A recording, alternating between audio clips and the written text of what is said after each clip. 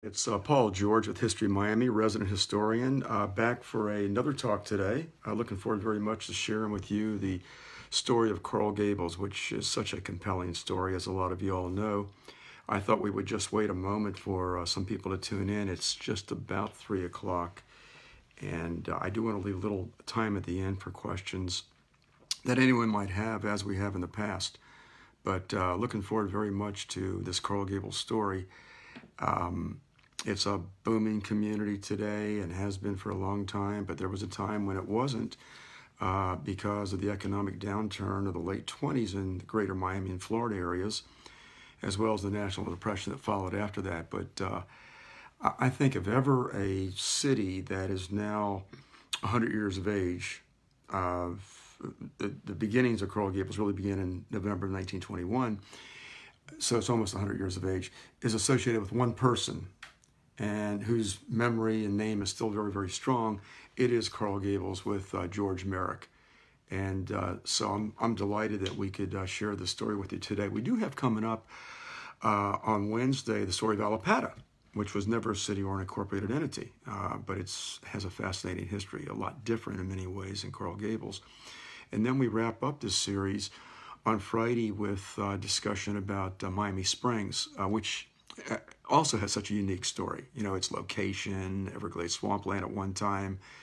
It's been in many ways a bedroom community over time for the huge airline industry that has graced Miami since the late 1920s and certainly throughout the 30s and thereafter.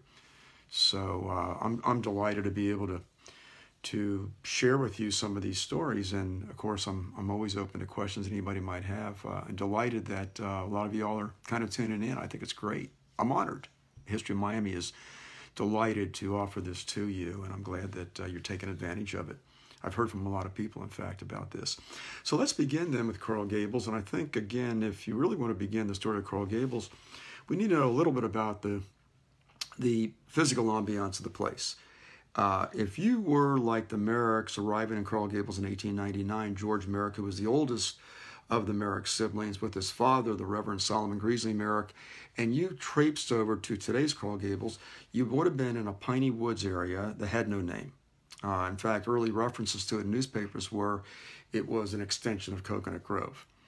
And the Merricks arrived there. They had bought sight unseen 160 acres of land from a homesteading family from South Carolina, the Gregory family.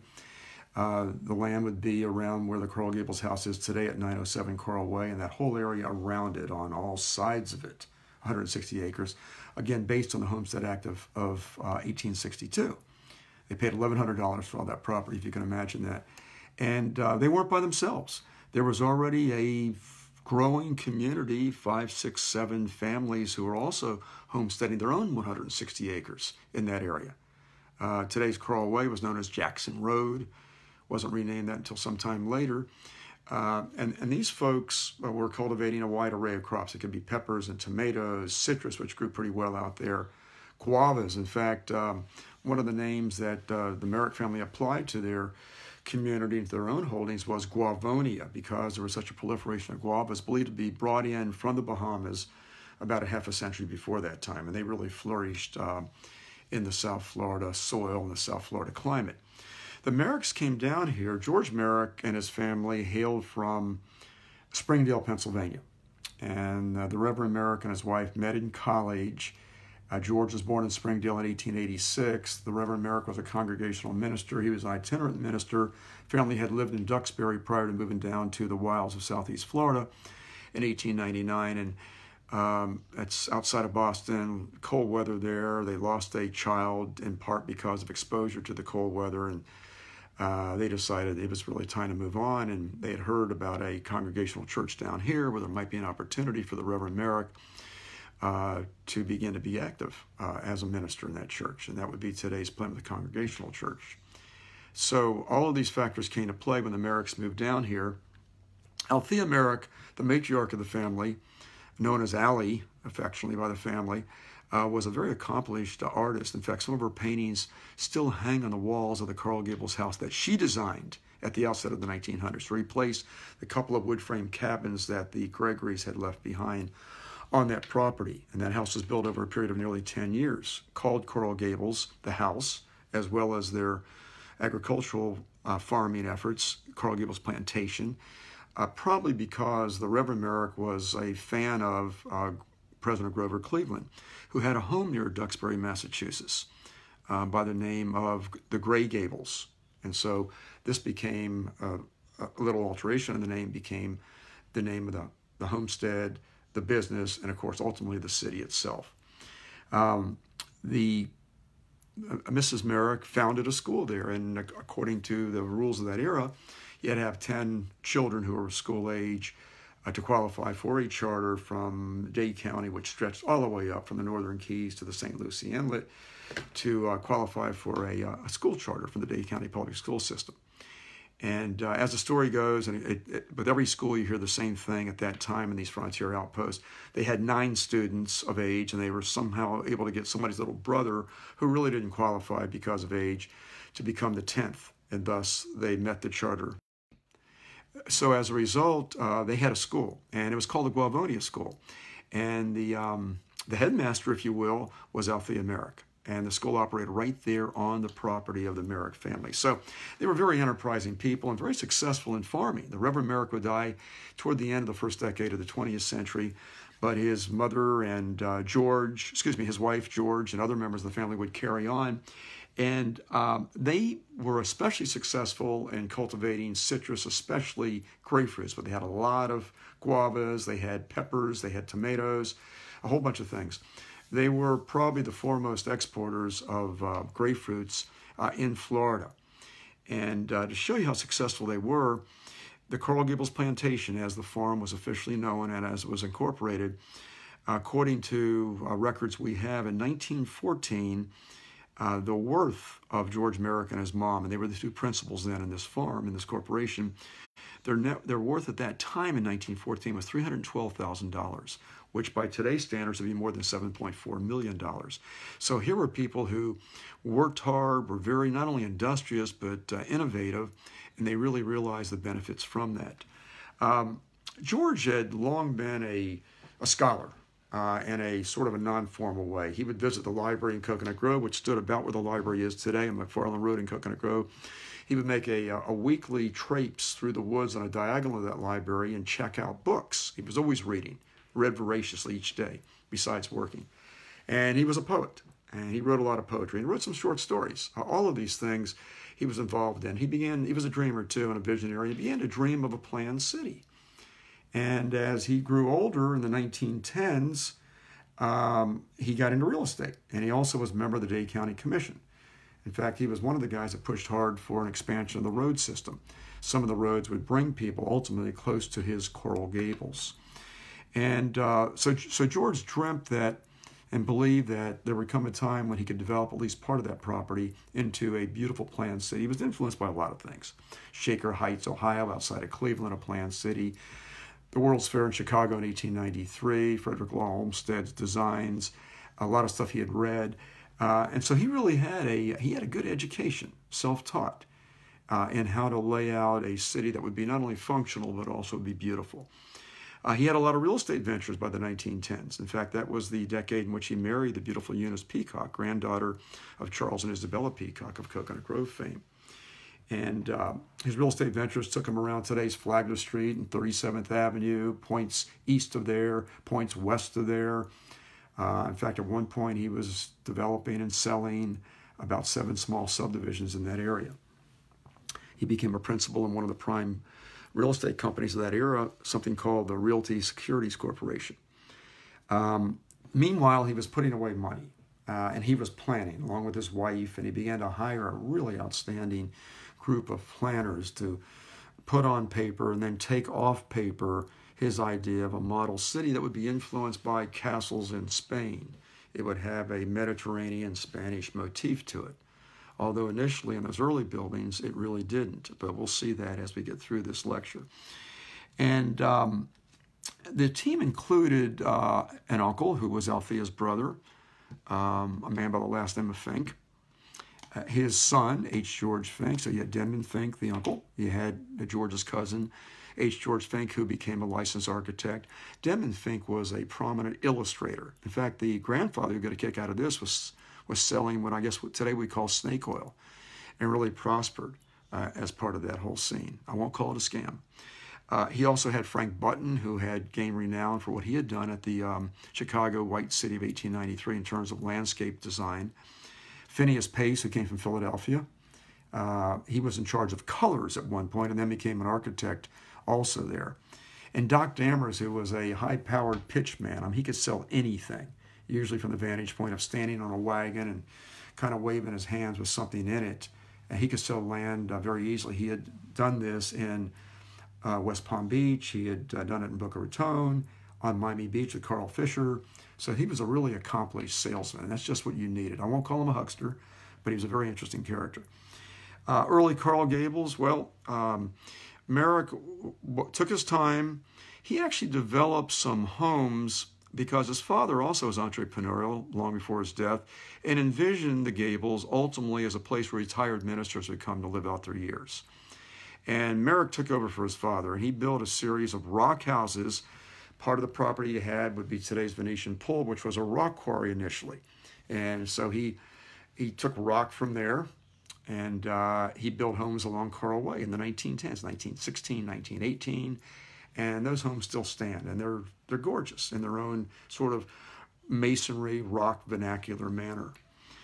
He was finally ready in 1921 to unveil his Coral Gables. He had accumulated by then 1,600 acres of land. He had this staff. He was beginning to advertise widely. He had some clever ideas. People dressed as Spanish conquistadors. He had people dressed up in Spanish conquistador uniforms all the way from downtown Miami out to Coral Gables to lead people out to it. He set the date on November 21st, 1921 as a day that sales would officially begin in Coral Gables. And by then, he'd already named a lot of streets. He and his wife and other members of their planning staff had consulted Washington Irving's Tales of Alhambra for street names, among other things, because Irving mentioned in that book, of course, many old Spanish cities, and those cities' names have become some of the earliest street names there. He also, in the mode of really astute planners of that era, began to lay out infrastructure before he sold anything, such as arch entranceways, 1922, the Granada entrance off of 8th Street and about 46th, 47th Avenue. Plazas like Ponte de Leon Plaza, which would be on Coral Way at the confluence of today's Coral Way and Alhambra. He created a golf course, but that would come a little bit after sales went on. The golf course first opened on January 1, 1923. Already the country club was there. So the amenities were there. The alluring elements of a community were already around at the time he began to put his lots on the market for sale. He called it the master suburb, and he had 1,600 acres he was ready to sell and develop. His mantra at the time was, follow the galleon, and he had again these Spaniards, and he had these ships and all heading right to Coral Gables, paper maches, of course. And in late November then, and I meant to say November 28th, apologies, 5,000 people, an estimated 5,000, appeared for that first day of sales in front of a home that's still there, a home that he built, designed by a man named Harry Hastings Mundy, a tremendous architect at the time. It's a rock frame vernacular home called Poinciana Place on Coral Way, about 4 or 5 doors down, same side of the street, west of the Coral Gables house itself at 907 Coral Way. And there was Dammers selling, and it was a tremendous turnout, and there were lots of sales. So he was very much on his way in terms of development at this time. As Coral Gables developed, he kind of looked around, and he worked very closely with the staff, and he was a no-nonsense kind of a guy. If he didn't like a plan that somebody had put in front of him for a design, he'd say, I don't like it. I want you to go back and come back with another plan. That'll be acceptable to me. Very blunt about things, as he had to be. But as it grew, Coral Gables was just about ready to encompass this rock quarry where that stone had been quarried for the early homes. And Merrick said, we got to do something with this. So he met with his uncle, Denman Fink, and they decided, I don't use the old cliche, but let's use it anyway, to take a lemon and make lemonade. That's what he did with the Venetian Pool, which was known as the Venetian Pool and Casino, which was a common name for pools that had cabanas and what have you at the time. And so beautiful Venetian pool opened in 1924 is still another great amenity for this community. The early homes, as I mentioned before, were more in the arts and crafts style, although they were rock vernacular. And many of them centered around this golf course that had opened up in 1923. There was a great expansion of holdings in 1924. New properties were purchased. New land was purchased by Merrick. He began construction of the Coral Gables sales office in the Coral Gables building. We know it as the Colonnade today. Tremendous building that when it was finished in 2627, he at that point was too destitute to do anything with it. The Mediterranean style of architecture was now embraced totally. Plans were announced for a Biltmore Hotel, a grand hotel. And then, of course, we arrive in the peak year of the great real estate boom in 1925, which, as a point of disclosure, is one of my favorite periods in Miami history. I've studied it forever. I've written about it forever. It was an amazing period when the price of everything skyrocketed. All these subdivisions appeared, something like 971 subdivisions, ranging anywhere from a block or two to, a small town of some kind.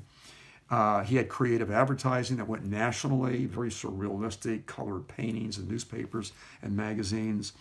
There were, to show you the extent of the boom, there were sales offices on East Flagler from Miami Avenue on both sides of East Flagler, moving east to southeast, northeast 3rd Avenue. That's about a 3-block area. More than 150 sales offices of different developers, real estate offices. Probably the most beautiful was Merrick's. It stood immediately west of where today's Olympia Theater is. Olympia wasn't built until 2526. And it was a beautiful Moorish design building. He kept changing its design and making it even more attractive. Many building projects were underway in Coral Gables at this time. They announced the opening of the arts and crafts section, which would be south of today's Miracle Mile along Ponce.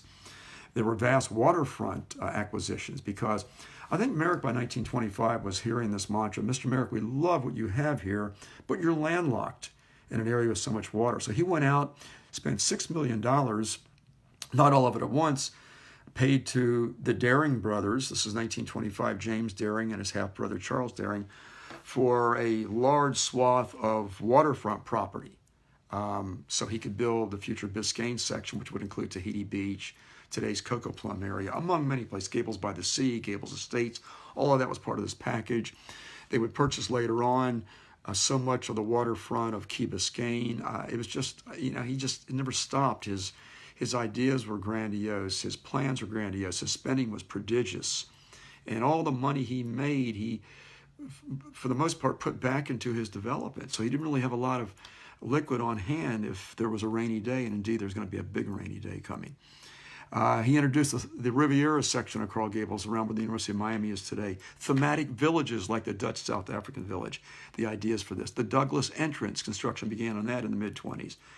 The Congregational Church really built in honor of his father, a man whom he really idolized. And his father was a very difficult guy to get along with, dour and given to a lot of moodiness and what have you.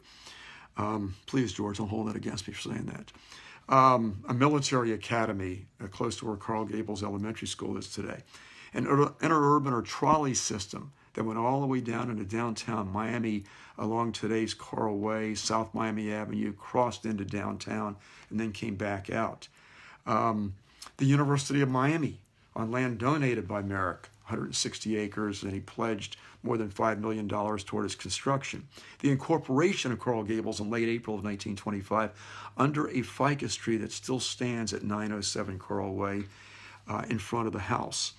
If you looked at the land sales in that peak year of the boom for Coral Gables, they came out to more than $100 million in property sales. And in terms of the value of building permits issued by this new entity of the city of Coral Gables, more than $25 million in building permits. So things were just booming. George's estimated wealth at that time, he was regarded as one of the wealthiest people in the United States at that time. His wealth, at least on paper, because a lot of this meant money coming in on monthly or semi-annual payments, was anywhere between $75 and $100 million. So this man had really struck it rich, and mainly through his own creativity and endeavors. But then the bust came in 1926 for a host of reasons we won't get into today for the sake of time. Sales began to fall precipitously. The boom was over by the summer of 1926. which was unfortunate for Coral Gables for a whole host of ways, including the fact that the Biltmore had opened in January 26 and experienced financial troubles right from the beginning, that great hotel, singular building. University of Miami had fallen to receivership a few years after this. It wasn't even able to open on its original designated campus till 1946. And then, of course, there was the mighty hurricane in 1926, which done a lot of damage to the northern sectors of the city of Coral Gables. George Merrick had a never-give-up mentality. And through bond issues, they even broke ground after the downturn began on a new city hall, today's city hall, to finish the Prado entranceway, which is one of the most beautiful entranceways off of 57th Avenue and 8th Street into Coral Gables, to complete Ponce High School, Ponce de Leon High School, where the middle school is today. Coral Gables Seaboard Airline Railroad Station opened up, if you can imagine this, in a distant part of western Coral Gables at the time. But Coral Gables was in sad shape. In fact, to show you how bad it was, it too went into receivership by the early 30s. The city only issued in the year 1932 4 building permits. There's some sprouts of hope a little later than that, and you begin to see homes that I guess today you would call Mediterranean modern. They have elements of the emergent Art Deco style, as well as elements with barrel tile roofs of the earlier Mediterranean style that George in many ways had introduced to the area. The war came along, and the great Biltmore Hotel, which had gone through the hands of 3 different owners by this time, became the Army Air Force Regional Hospital, aka Pratt General Hospital. Later on, it became the Veterans Administration Hospital. And eventually, by the 1980s, it is returned as the Biltmore Hotel. There was a tremendous post-World War II boom all over America, consumer spending driving it. And Coral Gables, of course, experienced that. And so you begin to see a lot of new building as you're moving south away from the historic and architectural core of the Gables into what we call Florida ranch-style homes on the other side of US 1 as you're progressing toward the bay itself. Just a vast amount of building that went on there. Coral Way, which was a sort of a godforsaken street, the original downtown street, the main street, was supposed to be Ponce de Leon Boulevard. That's why it's so wide and all. But when the boom collapsed, it never really developed according to the ideas of George Merrick. I mean, a movie theater did open, a couple of movie theaters opened. Coral Gables Elementary was already up and going, but there was a lot of empty places there. After the war, George had died in 1942 at age 56. After the war, the whole new breed of leaders of Coral Gables said, listen, let's take Coral Way, let's gussy it up with a new name. Let's call it Miracle Mile after Wilshire Boulevard in Santa Monica, or maybe the Miracle Mile along the lake in Chicago. And let's make sure that all the buildings we build have air conditioning and have parking in back and things of this nature. So that became the main retail street. It was a very successful street for at least a couple of decades before malls began to steal a lot of its thunder. Today, of course, it's come back pretty well. And then in the 1970s, with the sprouting of all kind of tall glass buildings around Alhambra and downtown and places like that, Coral Gables began to, I think, reappreciate its past. And the name George Merrick became prominent and meaningful again, as well as economic incentives by the 80s to developers to build in sort of a nouveau Mediterranean or nouveau Spanish style. That's why you have so much of that Mediterranean design in the newer buildings in downtown Coral Gables. So historic preservation really becomes a big thing. The city does, the first historic preservation board. They began to designate buildings and began to do a lot of preservation. Today, of course, it's an international city. It's about 13 square miles, more than 60,000 people. But it's also headquarters of more than 120 international businesses and something like 20 plus consulates. It's been an amazing ride for a century, up and then down and then really up in the last many decades. There's a wonderful study of George Merrick's. Lots of things have been written in the Gables, but I think the preeminent study would be by our friend Arva Parks. She spent about 20 years on this study. It's a biography of George Merrick entitled Son of the South Wind, Visionary Creator of Coral Gables. And I had the good fortune to read the manuscript before it was published and was asked by the publisher of the University Press of Florida for an evaluation of it. And of course, it was easy to give it an A+. It was really outstanding. So I'd like to answer any questions anybody might have now. I know I'm very long-winded, but let's let's go ahead and take a look at some of the questions. Did any World War II military training occur on the grounds of the Granada Golf Course? I can't tell you if they did or not. They did happen on the grounds of the University of Miami, out where the campus is today. They did happen on the grounds of the Biltmore Hotel. Jacqueline Cole, my great-grandfather was Charles Francis Jack Baldwin, who was one of the first commissioners of Coral Gables. C. Moore, and was credited by Merrick for saving Coral Gables when he came up with the funding to help get Merrick out of debt and help the state. It's very, very real, exactly what you're talking about, and that is in Parks's book. And we want to thank Mr. Baldwin for that. Thank you. From John Borsa, do you have any information on the unbuilt Mahi Shriners Country Club in the Riviera section? It was going to be built in the same area as Ponte de Leon High School, which is, again, today the middle school. But as you've indicated, it was never built. Things had collapsed by that time. Merrick's pledge, in fact, of building University of Miami, he did donate through securities and other things, something like $1 million+ for it, but his pledge was like over $5 million. And he just ran out of money. So they did break ground for one building on the campus to be named for his father, and it's still, I think, the Merrick building, but that was unfinished. And wasn't completed till the end of the 1940s when the campus was activated in 1946. From Fort Lauderdale, okay, just thanking us for this history that we're sharing. Where exactly was Tahiti Beach and how did it operate? Tahiti Beach was one of the great attractions for the Biscayne section of Coral Gables. That was the land that Merrick purchased from the Darings.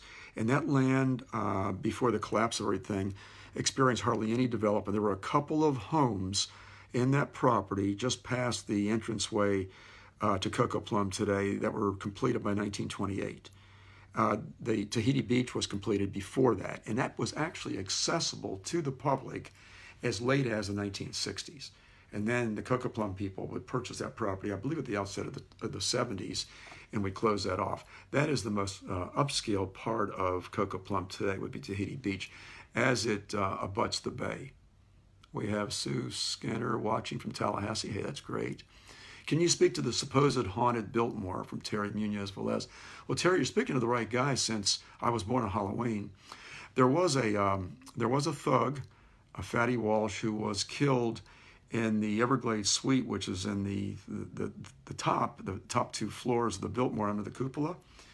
And he was killed in 1929, probably a gangland killing, and it's believed that his ghost permeates the Biltmore. And then there's stories about some of the shelves in what would today be the French restaurant in the Biltmore, that one day they shook without any reason at all, uncontrollably. Things fell to the floor, and a couple people who were working there witnessed this. And so it just kind of goes on and on.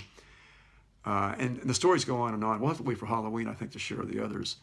From Lainey Rata, who's been such a wonderful follower of these programs. I never knew that was how Miracle Mile got its name, from Chicago's Magnificent Mile. Thank you. Or maybe Wilshire Boulevard's portion in Santa Monica. Julie Brady, what do you think of Bubble in the Sun? I've read it, Julie, so long ago. I liked it, but so long ago. Karen McCammon, who's one of our best supporters, and her husband Bob is a great guy also. She said she was at Tahiti Beach many times, for sure. It was a great place. Sheila loved riding her bike to Tahiti Beach, camped in the area too. Here's Casey here. The unfinished Merrick building was referred to as the UM Skelton. It was the Skelton for years.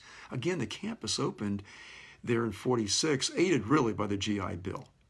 The University of Miami had struggled terribly.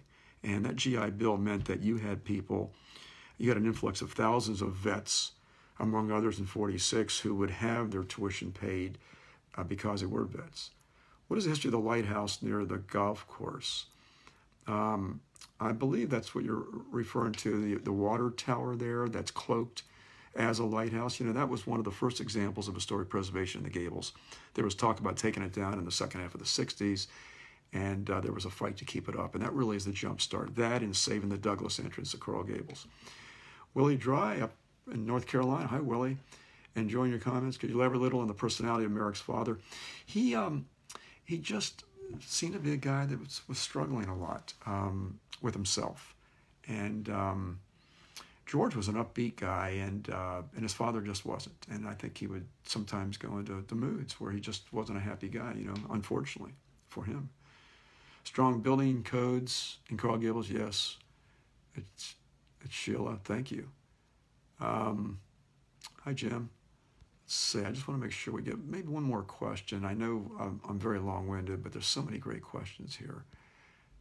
Thank you, Commissioner Baldwin. Or Bay, too, part of the Biscayne area. This is Sheila. My father was a developer builder in Coral Gables. Yes, indeed, and you're 100% right. How about Terry? I learned to swim in the Venetian pool. Terry, I'm a poor swimmer today. Of course, I'm old now. I'm a poor swimmer today. One of the reasons being I could never quite get used to how cold that water was at the Venetian pool. Victor Vincent, when John Harrison was on the board of HACCP, he showed me one of Merrick's original planning maps for the Gables. Oh yeah, they're just elaborate stuff. Okay, I tell you what, yeah, Coral Gables is indeed, Steve Richards, on high ground. And that's very, very, very important, especially if we deal with rising waters. Where can we learn even more about Guavonia? I really think the Arbor Park study is an excellent one. And there's a lot of other books that have been written on different facets of the Gables. And I think if you just went online, you'd probably see a whole bunch. Melissa Meyer asked me if I would take over editing the set of short stories by Merrick that Arbor Parks was working on. God bless her. I don't know. I'll think about it, but I couldn't do it as well as she. Listen, thank you, Emily. Thanks so much, folks. Here's Vincent. He used to play on the old 9-hole Coral Gables Granada golf course. I want to thank you all for tuning in. There's so many other people, too, with comments. But we'll look forward to seeing you with a completely different community to discuss on Wednesday, and that is Allapattah. And I've been able to conduct a few tours, a couple by bus and a couple walking, and it's a completely different animal, and I think you'll really enjoy it. So thank you so much for tuning in today, and we'll look forward to seeing you and talking with you soon, okay? We want to thank History Miami also for sponsoring these talks. Have a great day. Bye-bye now.